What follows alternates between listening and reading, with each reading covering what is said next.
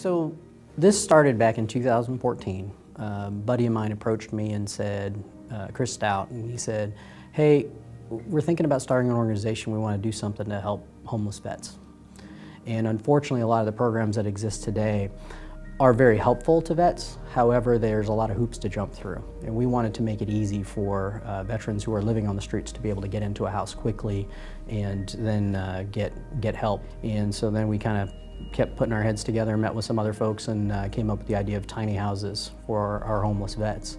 Well, initially, it was Mark was going to get us a list of properties and then kind of go away, but Mark stuck around, and it was kind of the best thing. The reality is Mark brought a lot of phenomenal people to help launch this thing. I was just an Army guy that really just didn't know what to do, but I knew that we had to solve a problem. We also had to determine who we were going to help.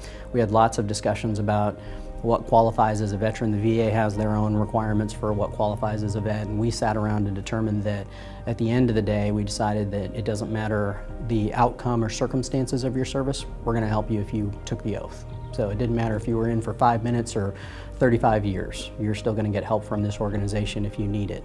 And so along with that came the idea of we're just going to be privately funded. So we are raising all of the funds and doing all of this work through the generosity of the community. 3 years later, we have an outreach center, where we can provide wraparound services.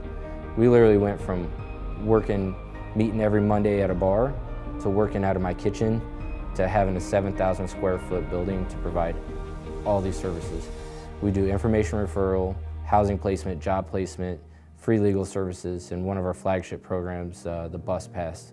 So it's not just housing, it's about budgeting, it's about issues that they may have, substance abuse, PTSD type issues, things like that. We're going to treat the whole person as a person and then get them the help they need, get them stabilized, and then transition them to programs that already exist, which is another thing that we really, when we started this, wanted to focus on, was making sure that we weren't reinventing what other people are already doing.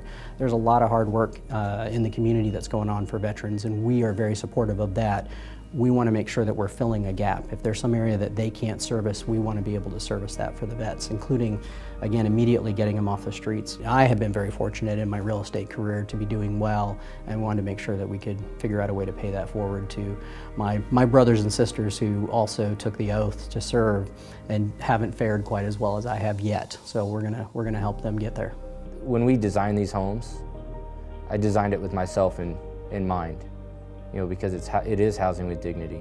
I've been to shelters before, and sometimes I would stay on the street versus going to a shelter. So it had to be housing with dignity. It had to be somewhere I would go, and that's why we build the homes the way we do.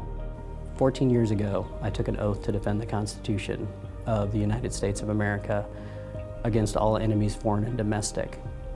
Anyone who's ever taken that oath takes that oath very seriously, to the point of they're willing to give up their lives to do it. One thing the military taught me is we do not leave people behind. And as an organization, we've determined that we're not going to leave anybody behind. It's not okay that we have veterans who are homeless in our community, and we're going to do something about it.